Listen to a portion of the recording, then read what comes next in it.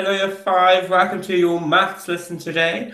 So, yesterday we set you some maths work on reading timetables, making sure that you could look at a timetable, go across, go up, locate information. Today we're going to work on that more, but we're going to extend it a little bit. So, if I just move you around to my table, okay. So, we'll see here I have a table which is showing me across 4 different locations, and down it's also showing me 4 different locations. Now this type of table is a two-way table, which means that the information across and down is the same.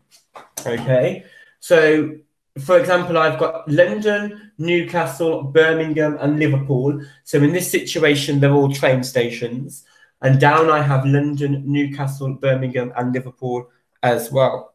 Now you'll see when I go from London to London that it's blank, there's nothing in there, because you can't travel from London to a London station in our terms. So London to London is a blank. Newcastle to Newcastle is also a blank. Birmingham to Birmingham is blank, there's no data. And Liverpool to Liverpool is also blank. Now I can see from here, looking, when I'm traveling from London to Newcastle, 342 people get on that train and make that journey. From London to Birmingham, 416 people make that journey. And finally, from London to Liverpool, 224 people make that journey from London to Liverpool. Okay, and it's the same if I was to go across from London to Newcastle, it's still 342 people. From London to Birmingham, it's 416, and from London to Liverpool, it's 224. Because remember, this is a two-way table, so the information we see will be two ways. Okay, now I'm traveling from Newcastle to London, as we've already said, is 342 people. We're going from Newcastle to Birmingham, 176 people are making that journey, and from Newcastle to Liverpool, 304 people make that journey. From Birmingham to London, we already know, is 416 people. From Birmingham to Newcastle, 176 people make the journey. From Birmingham to Liverpool, 430 people make the journey. Now, from Liverpool to London, 224 people make the journey. From London to Newcastle, 304 people make the journey. From Liverpool to Birmingham, 430 people make that journey. So hopefully, from looking at that, we should be able to draw out simple information, even though it's a two-way table and it's a bit different to the tables you had in your work yesterday. So let me just pop this up a minute now. I'm going to try to move it so you can still hopefully see it. And then we'll look at some questions, because today what you're going to do is you're going to do some questions based on the table like this, a two-way table. Okay, now the first question is going to be like a retrieval question. It's an easy, simple question. And it's asking me, how many people travelled from Liverpool to Newcastle? Okay, now I could do this very easily because it's just a retrieval thing. It's like we were doing on the Monday's lesson. So I go to Liverpool, I go across until I get to Newcastle, and I can see that it is 304. Now, when you're doing your work today and your online quiz that we've set you questions like this, you won't need to write people or anything extra. You will just need to write your answer, 304. Okay? Because if you write people, you're going to get it wrong, and then you'll be messaging me, Miss Liverland, going, because I put this, because you just need to put the total, the number, the extraction from the table to your answer. Okay? Now, this is where it's going to get a little bit trickier. We're going to expand it a little bit today. Now, I'm just trying to figure out, hold on, a way that we might. So now this question number 2 says, how many more people travelled from Birmingham to Liverpool than from Birmingham to London? So this now is doing a bit of a comparison, which is where we're going to expand today's learning to. okay? And you need to be able to do this. You need to be able to compare things on a table. So from Birmingham to Liverpool, if I look back, I know that it's not the best for seeing, but you can hear me verbally talking about the data and what's there. So from Birmingham to Liverpool, 430 people make that journey, okay? So that's 430 people make that journey from Birmingham to Liverpool, okay? If I'm gonna, let me just play around with this a little bit so you can hopefully see my working outs while I'm talking it through, because this will help you today, because we're going to be looking at the table, but then we're going to be doing some work where you're having to do some comparing like this. Now, I'm also looking for Birmingham to London. Now, Birmingham to London, I know, is 416. So from Birmingham to Liverpool, I've got 430 people that are going to make that journey. And from Birmingham to London, I have 416 people that are making that journey. Okay. Now, remember the question, the key word in the question was how many more? So that means I need to work out the difference from the 430 and the 416, which means I'm going to have to do some subtraction. Okay. So if I just get my handy ruler, because you know what me and Miss Lovell are like for presentation. Okay. Now I know the two numbers. Now I'm going to do my maths and get me an answer.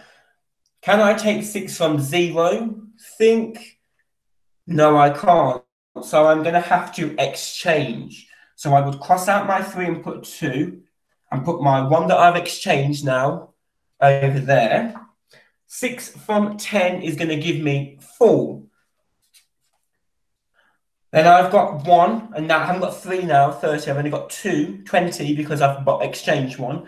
So 1 from 2 is going to give me 1, and 4 from 4 is going to give me 0.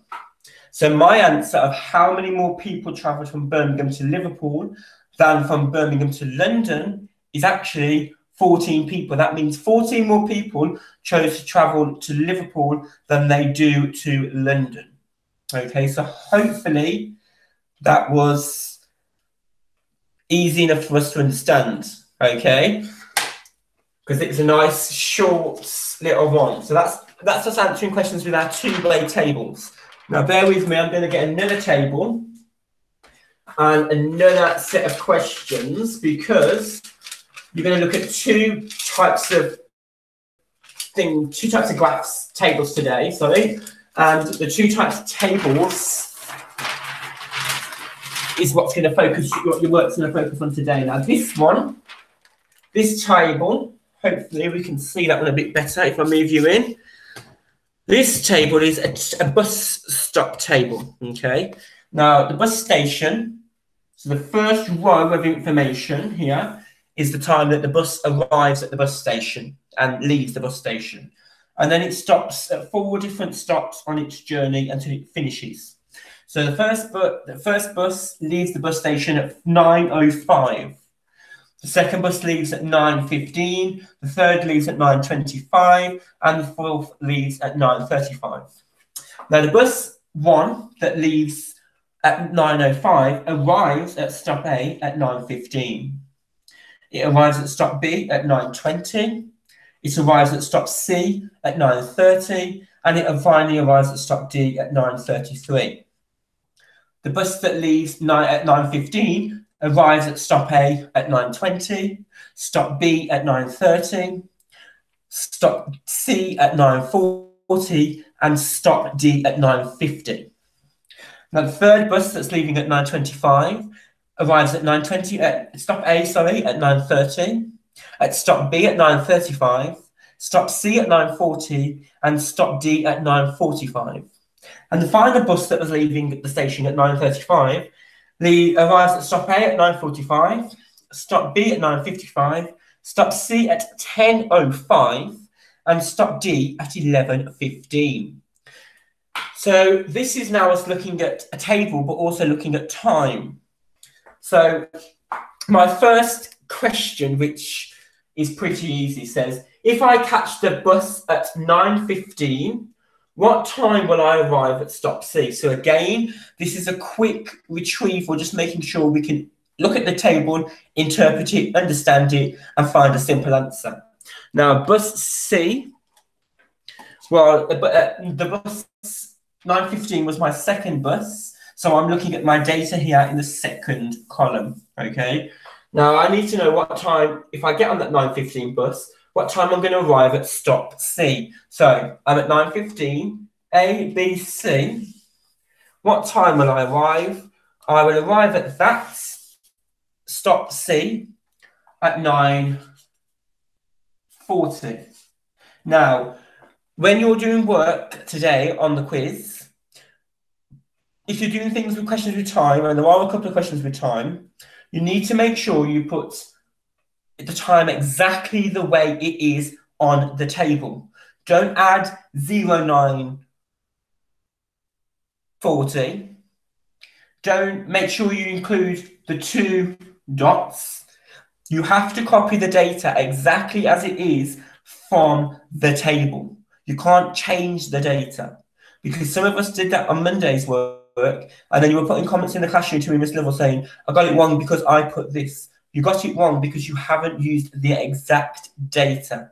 So it's important that you use the exact data, the way it is on the table when you're working with a table.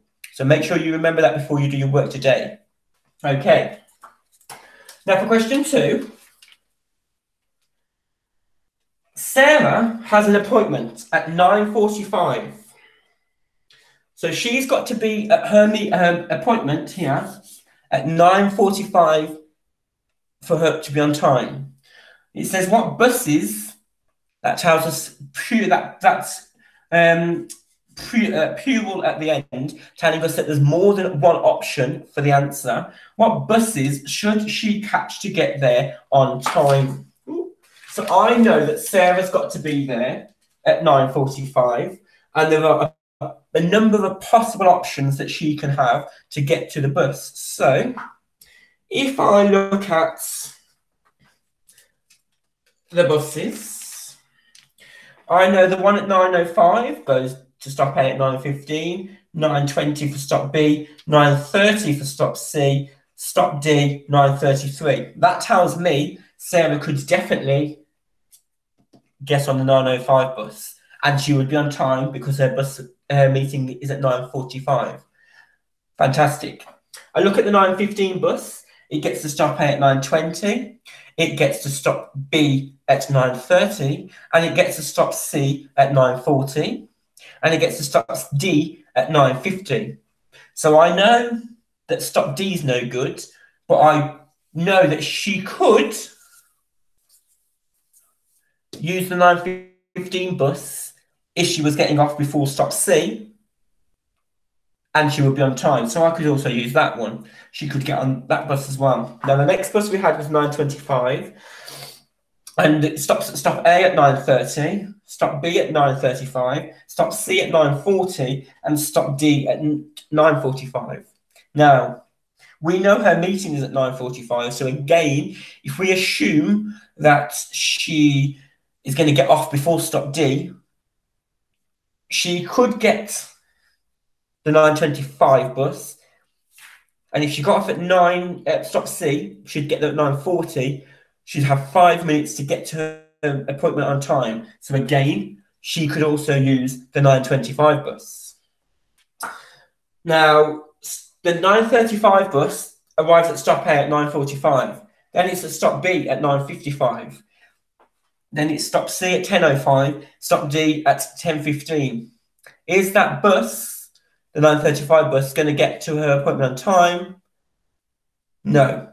So, in answer to our question of what buses can Sarah take to get to her appointment, she can take the 9:05 bus, she can take the 9:15 bus, and she can also take the 9:25 bus. Now, I'm just going to give you a little point here about when you are writing your answers like this on the quiz. Obviously, this is a list, so you may want to put a comma in the list. Well, a comma in the list because it's a list of 3 things.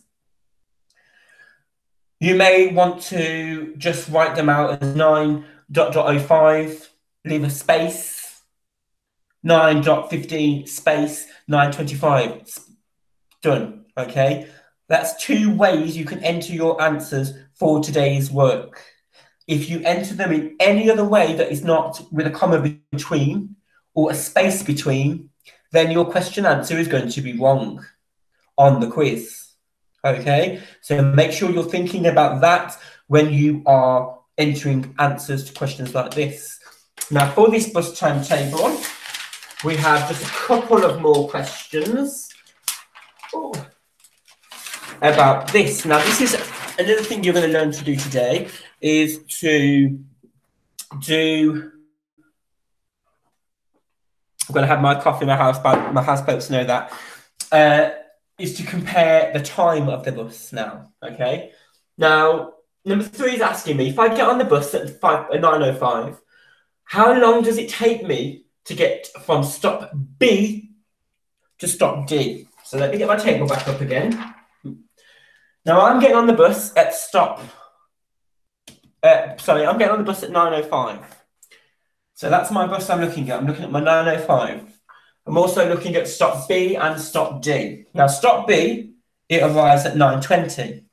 For stop D, I'm arriving at 9:33. Now, some of us may find that really easy. Quick maths, they can work out that straight away from 9:33 to 9:20, it's 30 minutes. Okay? Some of us, we may need to do some maths with it.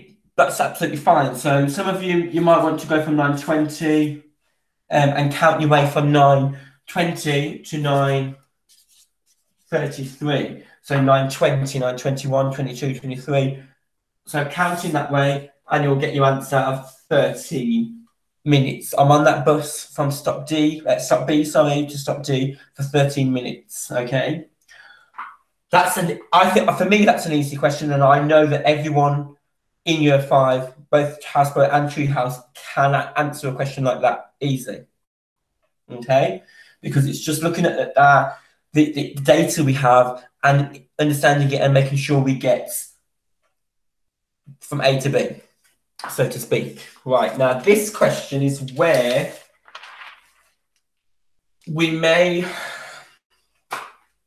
struggle if we struggle with time. However, it's easy and we can all do it if we do some maths in our heads, even though we might have problems with time. So it says, I get the bus at 9:35. How long does it take me to get to stop D? So my bus here at 9:35 is the start of my journey, okay? I arrive at stop D at 10:05. So I get on the bus at 9:35 and I'm arriving at 10:15, okay? Think back to how many minutes are in an hour. We know that that's 60. That's knowledge that we get down in year 3, year 4. We know that, okay? I've got 9:35 here. This is the way I would approach this question. 9:35. I know if I add 5 more to that, I get 9:40. So I've added 5, I've now got 40. I use my knowledge of my tens, and I can go 40, 50, 60. I've added 20. And that'll take me to 10 o'clock.